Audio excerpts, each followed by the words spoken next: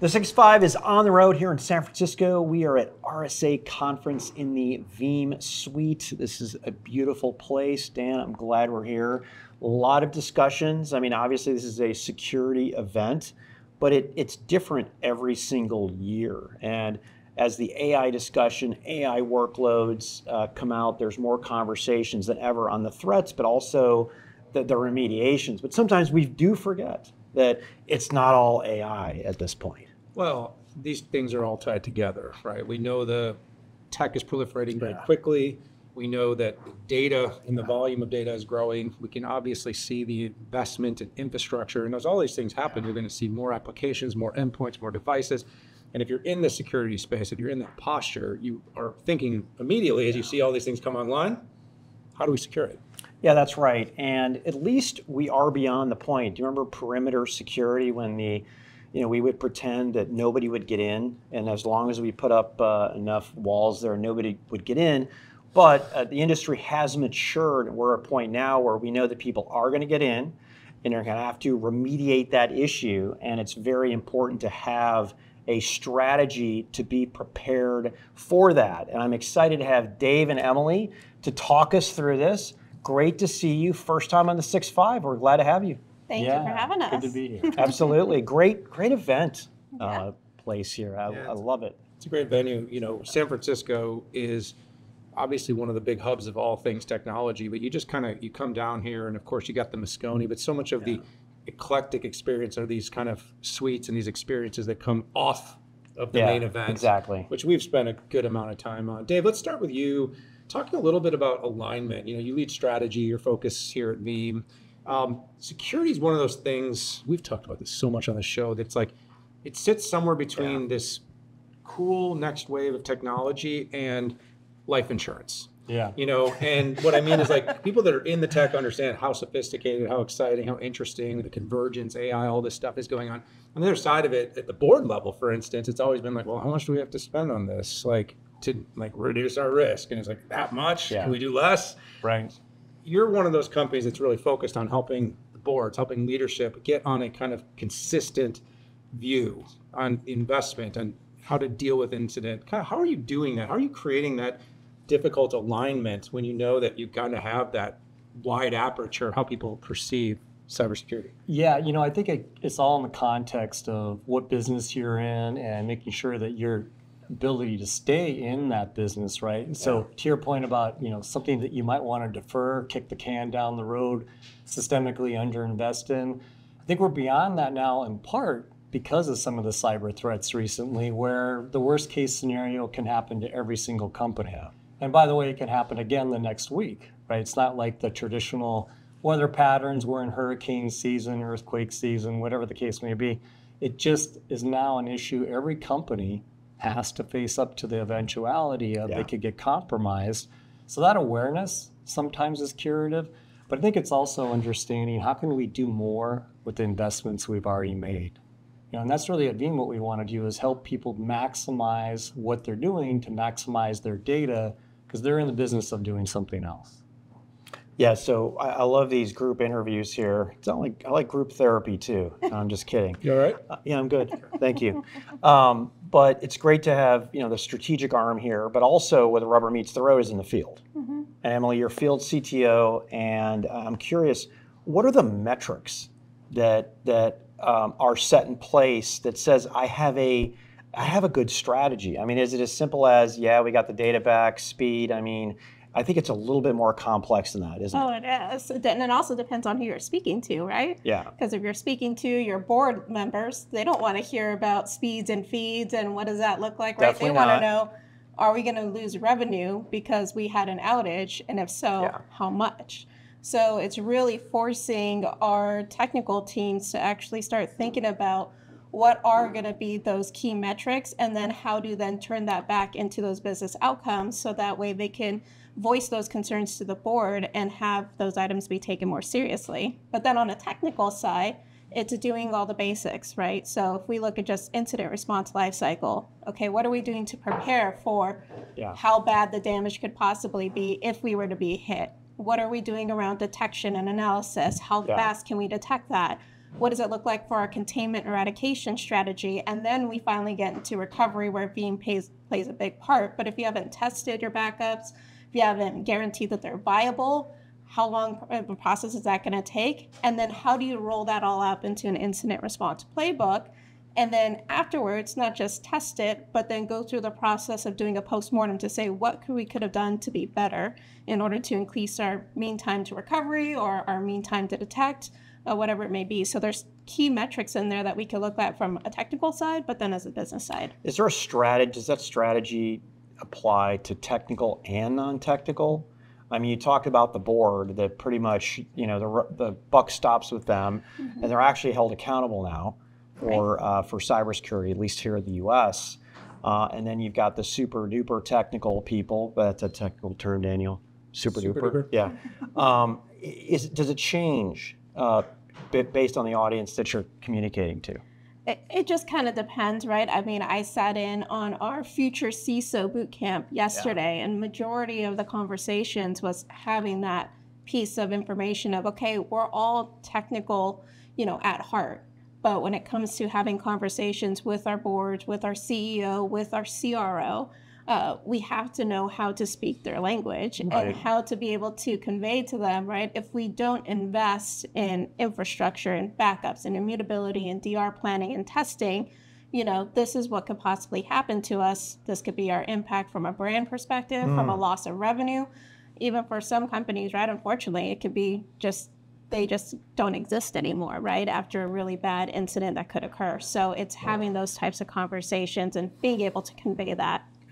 Which opens the door for training, right? Because education seems to be a gap here. We sort of started talking a little bit about, have they overcome the history of looking at this as sort of a, worst case scenario protection plan. Yeah. And now they're proactively investing. We know that, they're measuring it down to revenue per second that can be lost when they're brought down, ransomware attack, whatever it is that brings them down, bringing them back up. And then, of course, the reputational damage, which is often, you can't really even calculate it. It's ephemeral in many ways, and it can be determined over a long period of time. So Dave, you think about prep and training a lot, right? So how are you addressing that part? How do you address the education? How frequently, how often, in order to get your stakeholders to really understand, buy in, and make sure they're staying ahead of this curve? Yeah, the main thing is to try to take some action, get awareness before you really need to. One of the products that Emilee's really key in is we actually proactively can go and do testing and make sure ahead of time that you've got an automated way to know, am I really going to be secure or not before an incident arises? Make sure that you're not going to suffer from configuration drift or that your plan still works. But, in the past, there's been kind of a concern, do I need to bother with testing? If a disaster hasn't happened, if the incident hasn't taken place, if we haven't been compromised recently, can I go a little longer without having to go through that drill? And the short answer is no, you can't, because you have to be able to understand in advance to know what it's going to take to go and remediate against that. Right. And I like to use the phrase, there's no such thing as a failed test, right? You learn something from that. You want to do the learning when the stakes are lower. So it would be one of the things that we like to do, in addition to being able to get people out of a situation, meaning bring good data back, is to make sure they're never in that situation in the first place. Or in the case of testing, how can we make that painless? How can we automate that? How can we even do simulated tests to prove that you're actually going to be recoverable, that you're auditable, that you've got a runbook that can be executed, and not just executed, but maybe doesn't require the same skill to be in place, right? You can do that in an automated fashion. Technology, it's funny, a lot of debates for a long time, is technology perfect or imperfect, or is it really the people that have the challenge? I think when it comes to cybersecurity, cyber resiliency, there is a huge element in humans, right? And until we get to the point where we can press a button and AI is going to do everything for us, human is going to be in the loop here. So I'm curious, what are some of the pitfalls, some of the challenges, mistakes that customers are making in incident planning that they can learn from and get better at? Absolutely. So one of our strategies for this year was actually hosting these workshop events. So we do them for different cities all across the U.S. And it's now a global program that we do called the Be Connective. It's an executive roundtable series where we invite C-level executives from large accounts to come in and do a 3-hour tabletop. And the tabletop isn't focused on hands-on technology. At the end of the day, technology is the technology. You could have the best, recovery response time possible out there from a technology perspective, but if you have a user that doesn't know how to leverage it, doesn't even know how to log in, right, then you're going to fail in your incident response planning. So we focus in on just what you mentioned, your people, your process, and your overall strategy. Okay. And then how do you bring everybody together to have open communication? And I've done about 20 of these so far this year across, all different parts of the United States, from meeting with financial services customers to large enterprise customers that are in the automotive industry and oil and gas. And each one is different.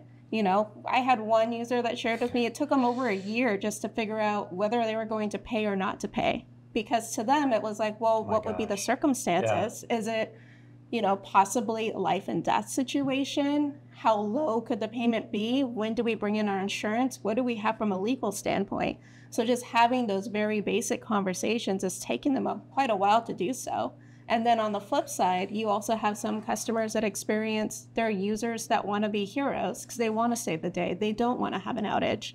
Well, maybe they rush to recovery and it ends up reinfecting their environment or causing more damage than what should have been. So then they're having to work through those types of scenarios as well. So those workshops have been really, really key and kind of underlying, what's currently missing in your incident response planning. And for, like your point, most of the time it's who are the people that we all need to have communication with. How do we communicate with them, especially if we have teams or anything that's been compromised from our corporate channels? What is the out-of-band communications that we utilize? And then vice versa, right? How do we go through the process of executing to get from point A to point B? So those have been very successful, but we're offering, and we do those with one-to-one customers, and that usually highlights any gaps in their current strategy. Yeah, it's so funny. Things seem so straightforward. But it's the storytelling. It's kind of making it real for people. Like Dan said in the intro, is it insurance? Is it? But you could shut down the entire hospital, right? Because they can't get access to their records. You talked about life and death situations, and that's not, being alarmist. That's just an absolute reality. People can't get their surgeries that they need, and they've got to go to all paper, and it takes them too long. So. Yeah, it sounds like a very good service. I don't know if it's an add-on or something like that, but I would sign up for it for sure.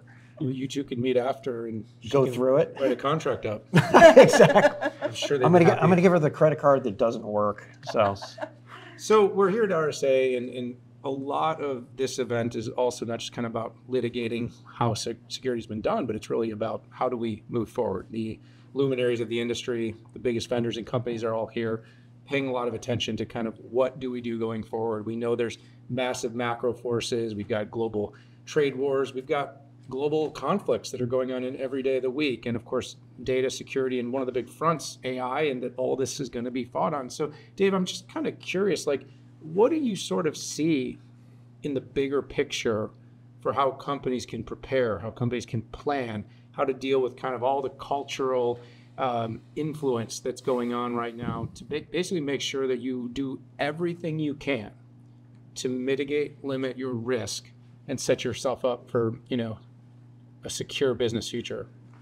Yeah, I think it goes back to what you said right at the top, right? At one point, security was all around perimeter security, right? Keep all the bad people out.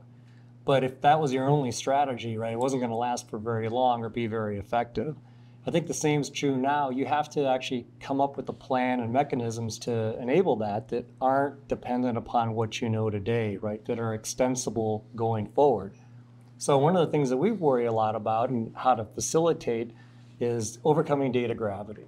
Be able to have a concept of data portability where you can be on one hyperscaler today, move data to another hyperscaler tomorrow, potentially change hypervisors, Kubernetes, physical, all of those things can be in play. You don't want the implementation or the location to dictate where and how you're doing business. So overcome data gravity, make sure you've got options with data portability, make sure you have a plan that can transcend whatever the current environment may be, and open yourself up for the future. I like to say in 2020, it was okay to say you were surprised by the pandemic. Right. We don't get to play that card in IT anymore. We have to be able to support the business and whatever tomorrow's plan may be as well. Yeah, we absolutely have to accept how fast things move, and that the next big change, right? We know that the disruption to disruption, those periods get shorter and shorter. So it's, field leaders, it's strategy leaders that need to make sure you're building out those products. And of course, us as analysts to make sure we tell that to the world. Dave, Emily, thank you so much for joining us. It's been a lot of fun having you on the 6-5. Thank you. Thanks. And thank you, everybody, for tuning in. We really appreciate you being part of our 6-5 on the road here at RSA Conference 2025 in San Francisco. But for this episode, for Patrick Moore and myself, it is time to say goodbye. Subscribe. We'll see you all later.